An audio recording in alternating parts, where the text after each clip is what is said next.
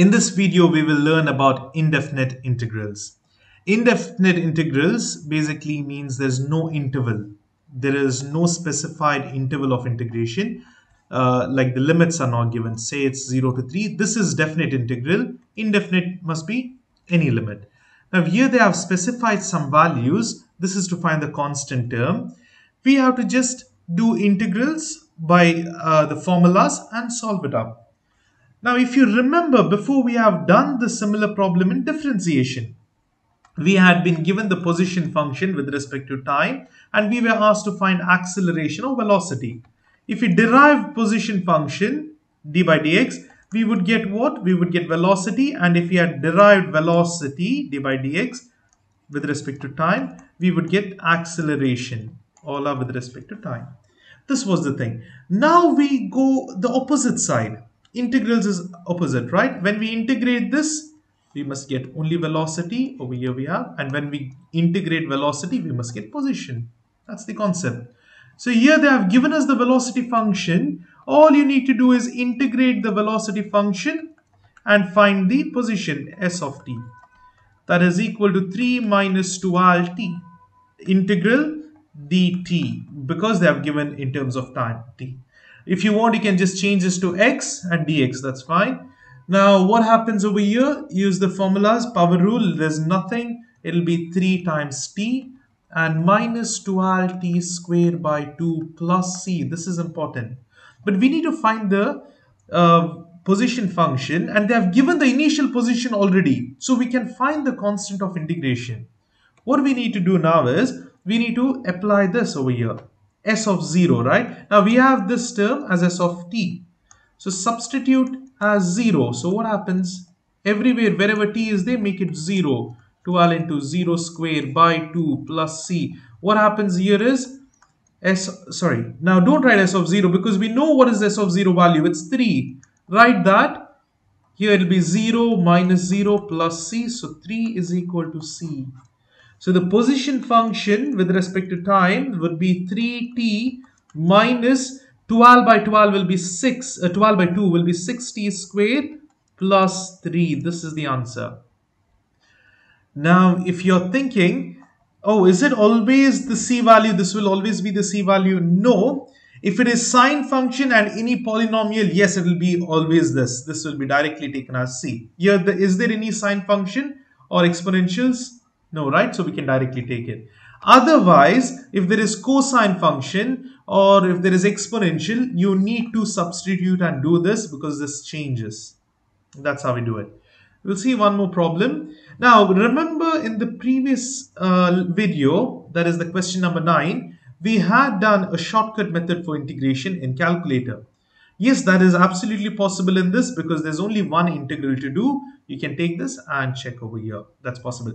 But the problem is if you have, say, 2 options, this is one option, and one more option is like this itself, but they have given like, say, minus 6t squared plus 0.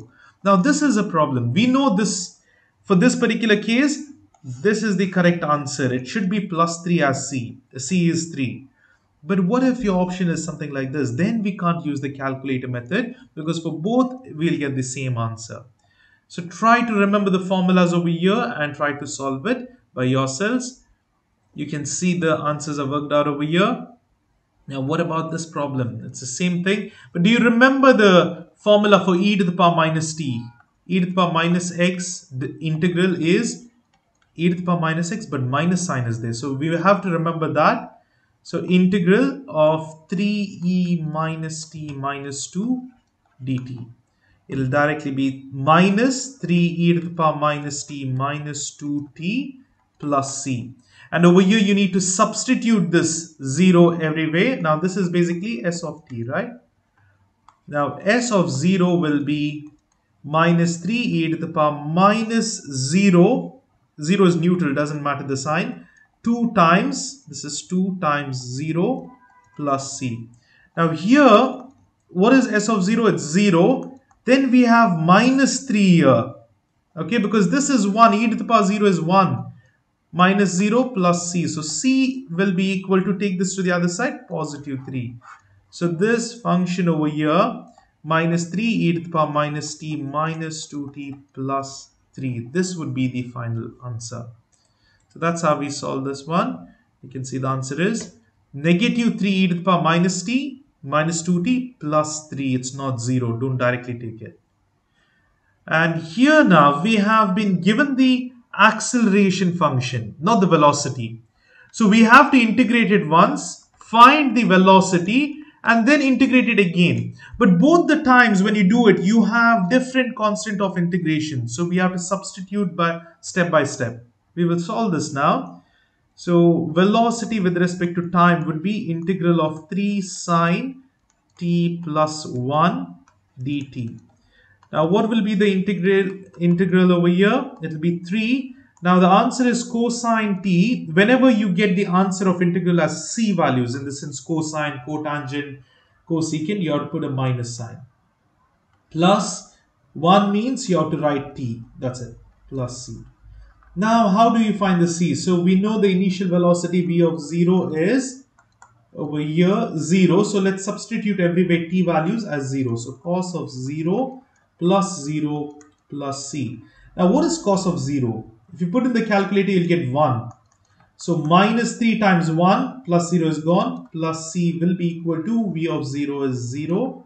So, 3 will be equal to c. So, this is the constant of integral for the velocity function. So, velocity with respect to time t will be minus 3 cos t plus 3. This is the answer. Now, this is not a final answer. They have asked for the position function. Integrate this over here. So, integrate both the sides, you will get position function. So, integral of 3 cosine t plus 3.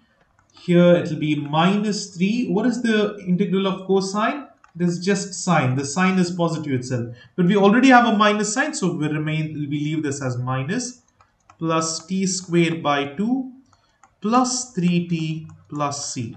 Here we need to find the constant of integration for the position function. So let's substitute s of 0 because we know the s of 0 value, right? So everywhere, wherever t is there, put 0 plus 0 squared by 2 plus 3 of 0 plus c. C will remain as it is. Now what is s of 0? That is 4, the initial position, minus 3. Okay, everything becomes 0 over here. Why? Because it's sine. 0 plus 0 plus 0 plus c. So c value is 4. Now substitute back in the position function.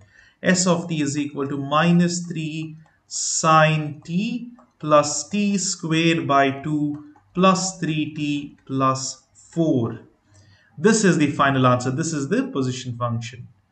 And that's how we solve it. Here the entire solutions are worked out as well. You can, I just realized that this is wrong. They have missed out, see this constant part 1, right? They have just forgotten over here. So they have not written t. So that's why this answer is wrong. All the other things are correct, but they have forgotten this t initially. So that's the reason. Please make a note. Please follow what I've written on the screen now. This solution for the 47 question is wrong. I apologize for that. Now, other questions are straightforward. I'll just go through the solutions. Here they have to, if you have to integrate it, yes, it becomes like this, plus, yeah, it's all right. And then you need to find the initial, use the initial position and find the c value, and then substitute, and then integrate this. Everything is all right over here. This is the answer. So that is how we can solve the position functions from velocity or from acceleration. If you have any doubts, please post them in the comments.